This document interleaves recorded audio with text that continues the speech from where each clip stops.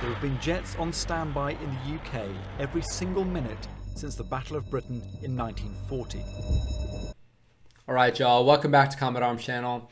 Now I've been getting this recommendation a bunch, but not really all at once. I think just throughout the entire time I've been making reaction videos, I've been seeing this video pop up every now and again, so I figured we would check it out. Now this is called Defending Britain, Who Keeps the Country Safe? So I think this is more specifically tailored to highlighting some of those units that people don't know too much about, or some units that people wouldn't even consider. Now I'm sure there's a lot of units in the US that, I don't really know about, but they don't make a video about them, so I'm probably not going to know about them. So it's cool to have videos like this so you can sort of shed some limelight, or shed a spotlight on some of these units that don't get attention a lot of the time. Now I don't really know what to expect. That's mainly because I'm not from the United Kingdom, or I'm not from Britain, so I don't really know exactly how y'all do the military and civilian life and sort of merge them together. Because in the US, they try not to merge the military, too much. We have a few different places where you can see the military, like the Tomb of the Unknown Soldier and things like that, but not so much with units protecting civilian assets. So, I'd be interested to see what we can find out in this video. So, I guess let's check it out. So we might all learn something together. Every second of every day, they protect us. They are the nearly 200,000 men and women of the UK's armed forces. By land, that's not sea, that much. and air, they keep our islands safe. We go behind the scenes to shed new light on their world and reveal a few surprises along the way. Okay, so already, I didn't know that the military had that few people. Again, the nation was a lot smaller than the United States. But yeah, I think in the Marine Corps alone, there's like 175,000 people. So the Army, of course, is much bigger, but it's interesting to know. Again, now it's not necessarily a bad thing, because when you don't have that many people, you can, spend a little bit less and, reach out a little bit further. So you can buy better equipment for all these people. And at the same time, you can train them a little bit better, because you can sort of pay a little bit more attention to them, because it's not just like a mass machine of producing soldiers as it might look in the United States. In the English Channel, HMS Severn is fighting a war of economics. The Royal Navy polices the fishing industry out here, a job it's had for 400 years. Wow. The rules are there for a reason, that is to protect the economy of the UK fishing industry, and so we have to enforce it if required. If people were allowed to go free rein on our fish stocks and in our waters, they would have no livelihood left. The crew has a fishing trawler in its sights.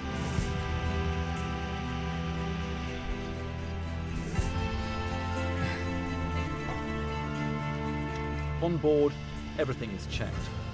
Nets and fishing gear are first. The holes have to be large enough to let young fish escape. Okay. All right. 97, all needs to be above 80.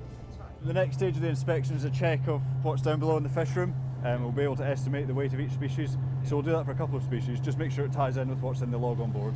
That wow. Checked.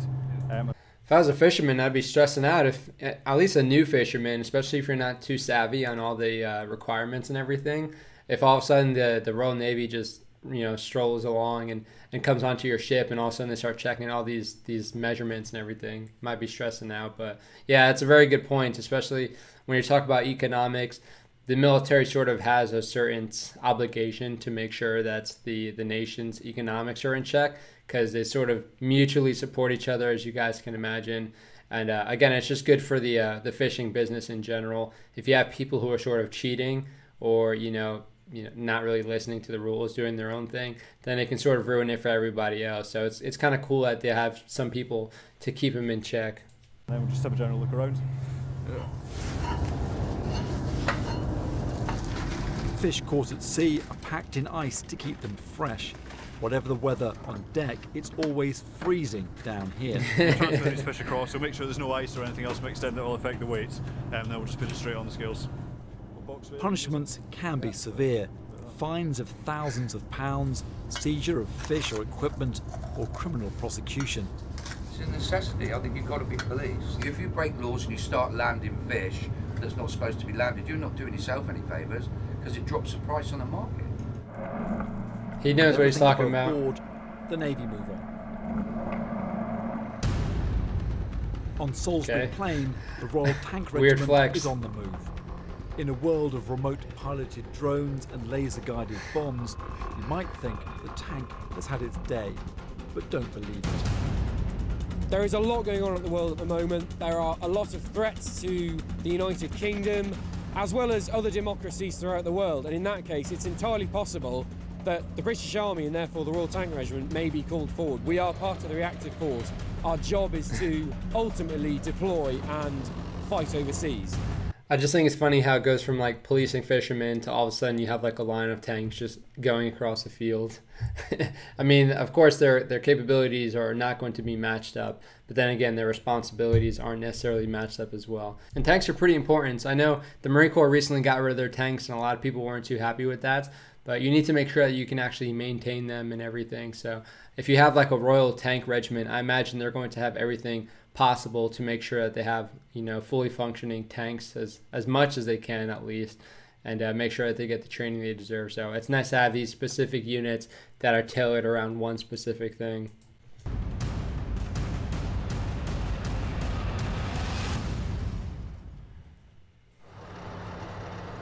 They train so they are quite literally ready for action. These tanks are permanently on standby. If a war breaks out in Europe, they could be on the front line in a matter of days. The centrepiece is the Challenger 2 main battle tank. At 62 tons and a top speed of nearly 40 miles an hour, it can go where it likes, especially armed as it is with a 120mm gun on the front. Okay. Tanks are essential if we are to provide a potent defence and a capability to combat threats overseas. We're moving roughly from a counterinsurgency focus into being focused again on fighting conventional warfare. And in that case, in all of the major sort of combat zones in the world, so Syria or Iraq or Ukraine, tanks are being used, tanks are fighting tanks. Sometimes only a tank will do. That's a good point, I guess. The peer-to-peer fight. Okay. One of the oldest jobs the Army does takes place every day right in the heart of London. The Coldstream Guards have been protecting the royal palaces since Charles II was king back in 1660. Dang. Anyone who turns around and says that they don't have, you know, a sort of a feeling of pride as they march through the gates of Buckingham Palace, I think is probably lying to you. And, you know, your tunic, your bearskin, representing the Coldstream Guards and years of tradition, you know, it makes you feel good. This highly polished parade is a long time in the making. Everything has to be just right. There are no shortcuts when you're getting ready to guard the Queen. Yeah, so if you've ever seen the soldiers in the Tomb of the Unknown Soldier preparing for their posts and everything, they do very similar things. Like they're checking everything on their uniform, they're polishing everything, and it needs to look spot on. And that's one of those things, you know, when you have the public eye on you so much, you want to make sure it looks nice and clean, especially when you have such a rich tradition to stand by and follow. Yeah, your belt, you know, you've got the white in the belt, you've got the brass on the belt, you've got more brass, brass, and then white in the belt as well. That's probably about half an hour or so. And what about the bearskin? What's required there? Just this hair, really. We just give it a wash every now and again, leave it dry upside down. You then comb it upwards and comb it back down just to get it nice and fluffed up. And then again, you wouldn't, you know, wash it once a month. To be honest, when it comes onto the boots, you have to put time into your boots. So is there some rivalry in the boots? Yeah, lads. Yeah, between lads, yeah, they always try and have better boots. Oh yeah, my boots are more gleaming. Yeah, it's just the way it is with the guards. Yeah.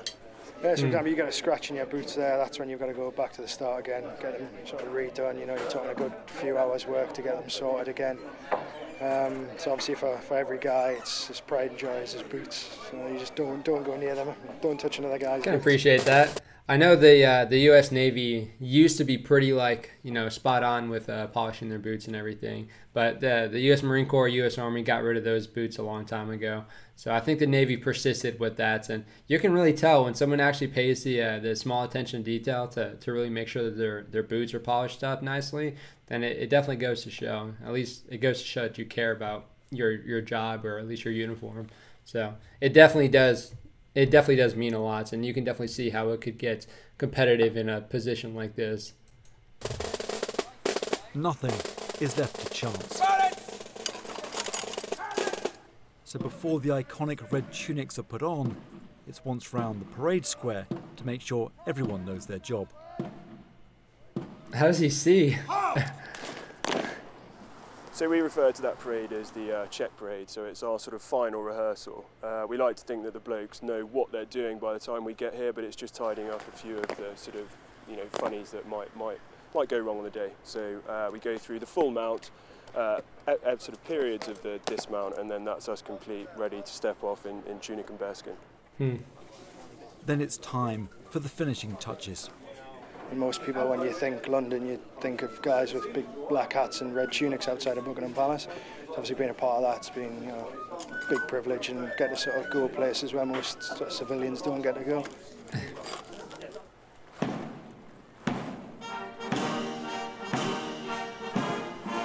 I wonder if they ever get issued. 2.5 years now, and still, Do these guys ever get issued like live ammunition? Because I don't know. I know some of the guards and the embassies and everything, and even the White House will get ammunition sometimes. But I'm not sure if these guys will traditionally go on post with any of that. But I mean, they do have a bayonet, so I think a lot of it just might be scare tactics, just to make sure that people behave themselves. But if you guys could provide some insight, then I'd appreciate it. But I don't really know exactly what their specific role is as far as security. Pride of marching across there and having everyone watch it, that doesn't change. It's the same the first time I've done it to even now.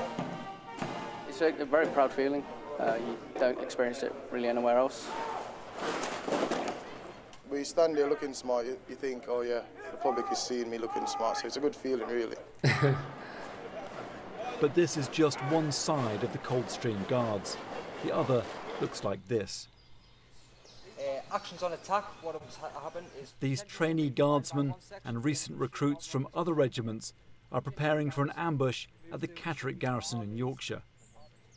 Excited to get on with some section attacks, do some fun stuff, running about, firing the weapon. So yeah, looking forward to today. The section attacks, fighting, but discharging my weapon, to be honest. I haven't done it yet. But before you can Nice. fire a rifle, it has to be clean. Trigger guard, pistol grip, magazine housing, magazine release catch. We're just stripping and assembling weapons after contacted last night and this morning, so they're pretty dirty, so you want to clean them just so.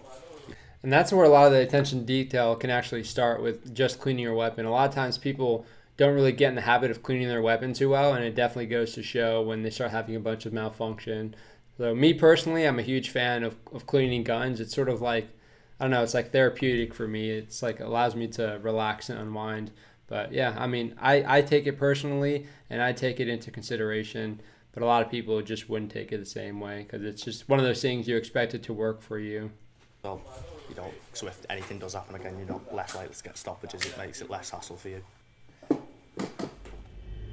Time then to dig in and wait to attack. This is as close as we're going to get to the real thing at the moment. I don't know why you'd ever stand in front of a vehicle like that, but okay.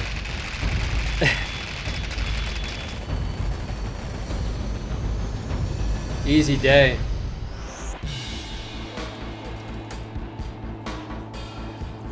Okay. Elsewhere in Yorkshire, the bomb squad is training to defuse improvised explosive devices, or IEDs. Teams from the Army, RAF and Royal Navy are all being tested. All our scenarios are based upon devices that we've either seen in the past or currently or potentially ones that we think could come in the future. So we try to test them in line with the threat in the UK and also the potential threat from maybe terrorist attacks. That thing is way bigger than a lot of the EOD robots that I've seen. And that arm especially seems like it serves a very specific purpose. So I'm interested to see what this thing is actually capable of. Where possible, they use the robot. Called a cutlass, it can do it all. Okay. You can open boots, open doors. It's got weapons on it, so you've got certain presets that will allow it to climb up stairs. But sometimes even the seemingly easy tasks prove tricky.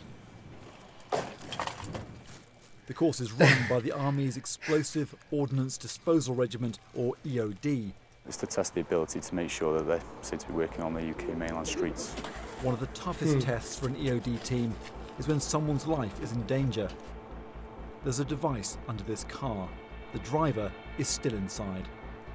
No time for the robot or the protective bomb suit. Did they really need like an actual person? So my aim was to get down the road quickly as possible, but safely, to ascertain the situation and try and remove him from the danger, not the danger from him. Once clear, the cutlass is deployed. Makes sense. But the job isn't finished, and that means wearing the suit. With all our remote means, everything we do remotely, we have to confirm manually. So whatever the robot does, I then have to go and trace, because sometimes things do get missed on the cameras, or when I don't see the full device might not be separated properly. So then I have to go and confirm all that before I can allow anybody else to come down. As you can see, manual dexterity can be quite tricky, especially in these sort of conditions. Obviously rain doesn't help suit itself, especially where rain never helps. It's very restrictive for breathing. Obviously, it's for my safety.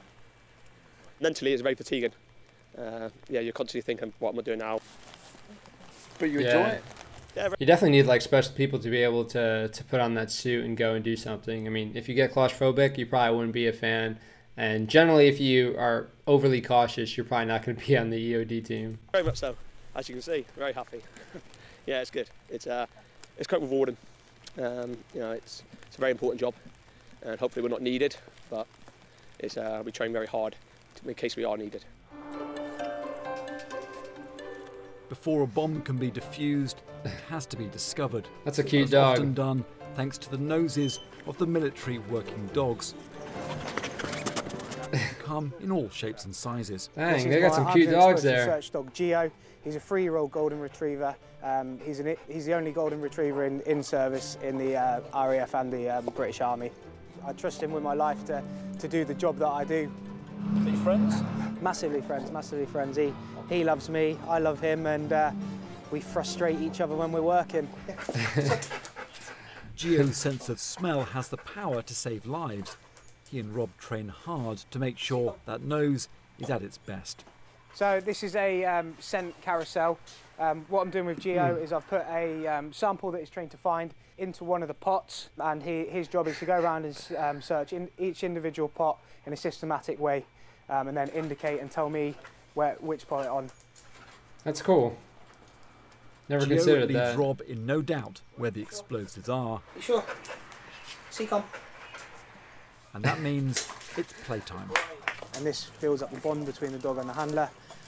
So I can have, as you've seen there, I can have a good play with him, chuck him around a bit, and it's the interaction between us as well. So he wants to keep playing with me. He wants to find the explosives as quick and as easily as he can, so he can get his ball and have a play with Dad. That's what really drives. That's a cool job. Really drives him to go and find that Kong and keeps him going for so long. RAF Brize Norton has around 40 dogs trained What for the a heck? variety. Dude, every time I see like a military canine, it's like almost always a German Shepherd. But I mean, here I haven't seen like one German Shepherd. But it's pretty cool to have all these different dogs. Again, it's nice to have all these dogs just because they are going to be a little bit better at doing certain things. But I don't know. I always seen like a German Shepherd as a military dog. So I'm not sure. I don't know anything about dogs or dog species or what one dog is better than the other at. But I mean, it's cool to see just like a variety of dogs just running around. Rolls. So this is Chum. He's a 3-year-old collie, and he's trained as a drugs detection dog, working at mainly out at the terminal here. So as the bags come through, I'll send Chum onto him, and he'll methodically search each individual bag. This is all a big game to him, so we associate the scent that he's finding, so the drugs, with the ball, and he wants to work for his ball so he can have that play stage. So he's gone back to that bag now, and this is where my interest will help Chum out, and we'll work as a team to find anything. And that's Chum's indication there. He's showing me that there's something in that bag. They gotta get it off quick or else he's gonna go through the carousel. It's a massive game for him, massive game. It's the same as all. Even the explosive dogs, they don't realise how much danger they could potentially be and how close they are to these. You can see he's mad for it. No, we'll go around in a minute, mate. So yeah, it just replicates into a game, and they want to chase that ball for as long as they can. That's cool. It's cool to see the other side and see how they actually train and see how they get the dogs in the right mindset. But I didn't think it would. I mean, I guess positive reinforcement is a good thing, but I never actually considered that they actually do it with their dogs as well. Now I've seen like civilian cops go and sweep the luggage over at airports sometimes, but it's usually not when it's like on the carousel. It's like before it gets loaded up and everything. But I've never seen like the military do it, so I don't know if they have cops that do it as well, that assist, or if these guys are attached to the cops. But yeah, I'm sure they stay pretty busy. I'm not sure how much stuff they actually find though. Hopefully not too much. Each dog has a different personality, but not always a name to match. We've got an Alan at the moment, we've got an Ethel, we've had a Bubbles, we had one come in called Killer. Gives you a smile on your face every time you say Alan. This is Alan. Sit. Hey! Don't stand still! Air Force, hold short, it's my dog! Jace! Come on! The criminal draw weapon, stand still! Alan, leave, come in! Alan is a fierce patrol dog, but he's not allowed to bite everyone. When releasing a dog, same with a weapon, when it's endangering life, really is the main thing, or key assets. It's what we provide. So if somebody has intentions of harming persons or equipment, that's when we really can release a dog, yeah. There is plenty to protect at RAF Bryce Norton. It's Britain's busiest military airbase. Supplies are flown from here to support operations around the world. The most active of those is Op Shader, the fight against the so-called Islamic State.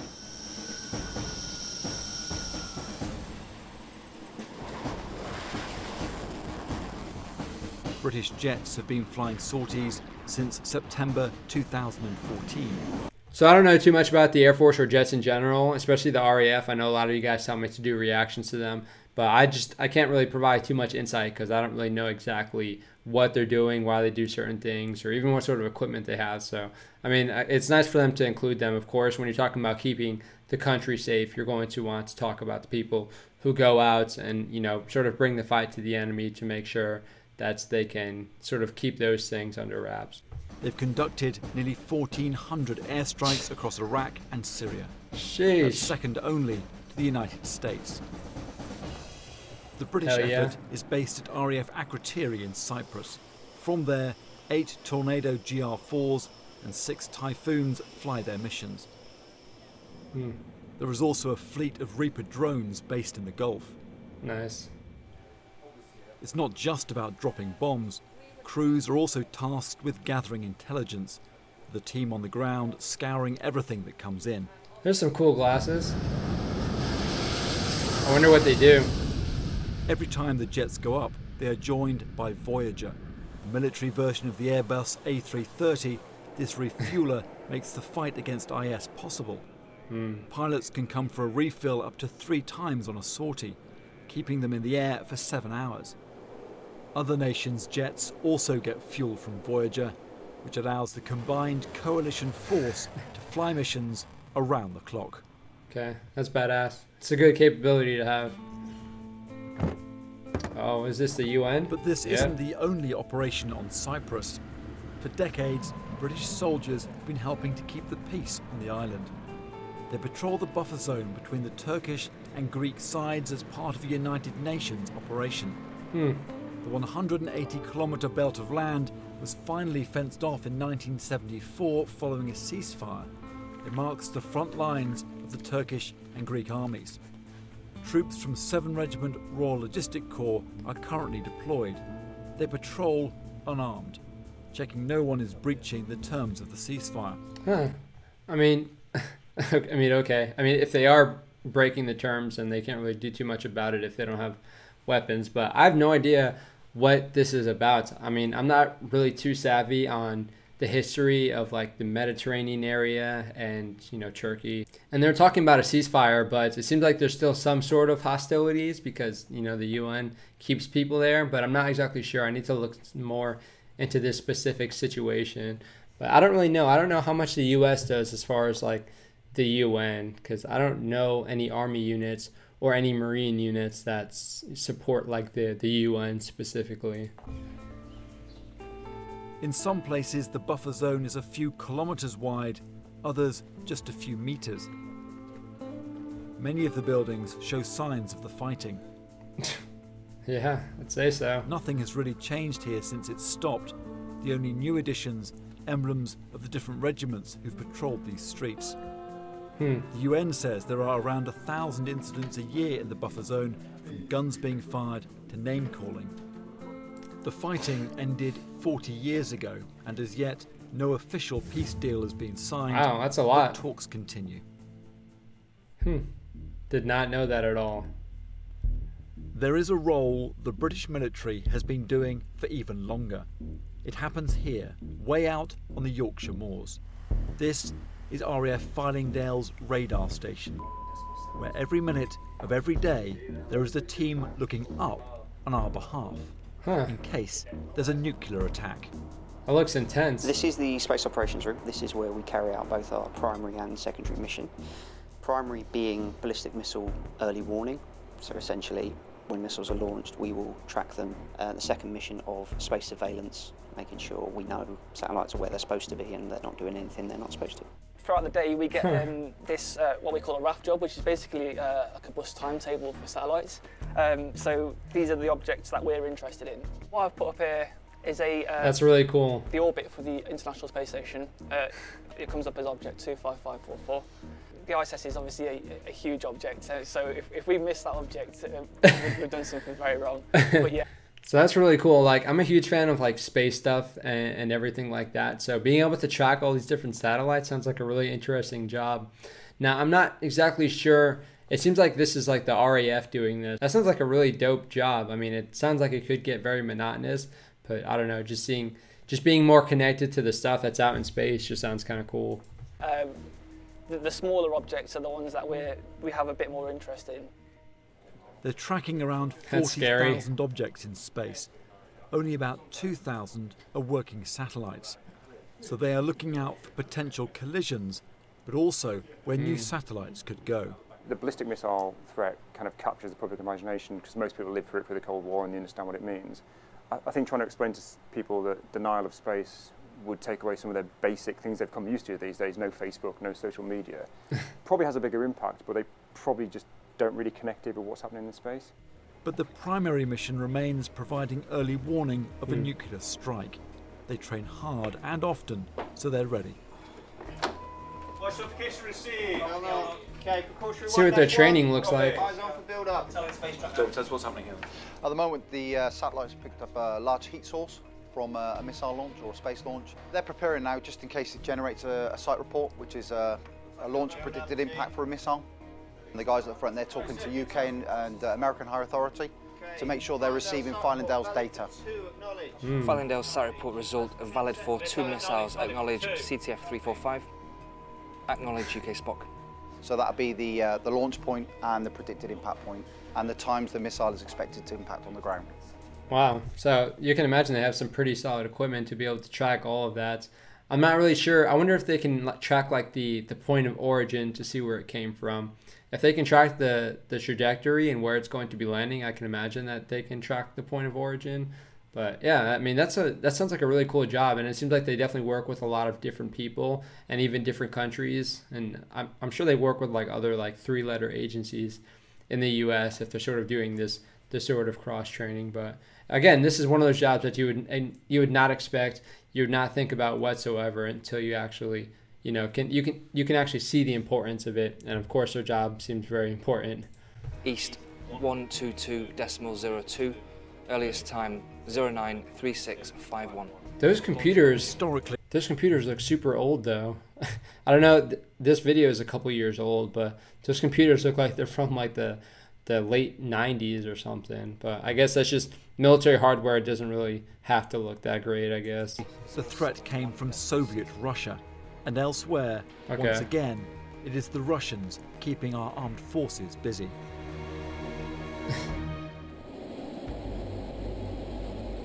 Russian planes repeatedly buzz NATO airspace, a modern threat the RAF is ready for. There have been jets on standby in the UK every single minute since the Battle of Britain in 1940. That's badass. This training exercise shows how quickly they react. When it really hits home, you can imagine they're going to take it seriously. In minutes, they are alongside a private jet which is off its flight plan. If this were real and the jet refused to divert, the Typhoon pilot could be ordered to shoot it down. Dang. Makes sense, but sucks for the Back pilot. in the English Channel, it is the Russians once again demanding attention. HMS 7 drops its role as fishery protection to help. We were tasked by the Navy to intercept a Russian landing craft, or a landing ship, that was returning from the Mediterranean and heading back, we believe, towards its home port in Russia. We sighted it at about 12 miles and we closed in and put the ship just astern, so behind the Russian ship, had about a mile to follow her up the English Channel. The Royal Navy regularly conducts escort duties as part of our responsibility to protect UK waters. I like how they call it escort. They're just trying to make sure that they keep the pressure on them and make sure that they're not doing anything crazy. But that seems like a cool job. It seems like he takes it pretty serious, but at the same time, he's not too worried about it because I'm sure he sees this a bunch. At the end of the encounter with her, we have a tradition that warships salute each other. That's cool. And so when we departed the escort, we conducted a sail past of the Russian ship, and we also hoisted an international signal code, code Uniform Whiskey, which wishes them a safe onward voyage. But the Russians sailed on without responding. That's rude. I mean, there's definitely a certain thing with the U.S. Navy, or not really the U.S. Navy, with all navies in general, how they have like this mutual respect for each other. I know when, I don't know when it was, but there was like a disaster with a Russian submarine. I think it caught on fire and a lot of the sailors actually ended up dying. But there's like a mutual respect and understanding for, you know, how crappy that can actually be. So it's, I don't know, it's a weird thing. You'd have to be in the Navy or be around the Navy to sort of understand that mutual respect. So it's kind of messed up for them to not return that favor and everything. So this is a cool video. Again, it really gives you like insight to things you wouldn't even consider. And again, I'm sure there's a bunch of crazy stuff in the US that I'm not really savvy on, but I'm sure there's a lot of other crazy stuff in the UK and throughout the world that, you know, they try and keep it a little bit more under wraps. So they gave us a little bit of a spotlight for some of those units that you don't really hear about. But I mean, it's cool. It gives you a good insight to everything that's going on behind the scenes, things that you wouldn't really appreciate unless you saw it in a video like this. And of course, Forces TV does an awesome production. So it's cool to see all these different units and see how they actually do things and how they actually train and what their actual purpose is. Because if we didn't really see their purpose or their training, then the public might not understand it still. So this is a cool recommendation, and I'm glad they made this video because it really gives you that appreciation for some of those smaller jobs. But yeah, let me know what you guys think about this. If you learned something, then throw that in the comments section. If there's anything else that this video didn't really highlight and you guys just want to throw that in the comments section as well, you know, from any country. I know Finland has like a bunch of underground stuff, and I'm about to check out a video about that, but there's a bunch of other crazy stuff going on throughout these other countries that people don't really know about, but they definitely serve their purpose. And it's cool to get a little bit of a highlight or insight into all of this. And of course, it's always cool to check out these things that I wouldn't be thinking about checking out anyway. So let me know what you guys think in the comments section. I do appreciate you guys watching the video. But that is it for this one. So I will see you on the next one.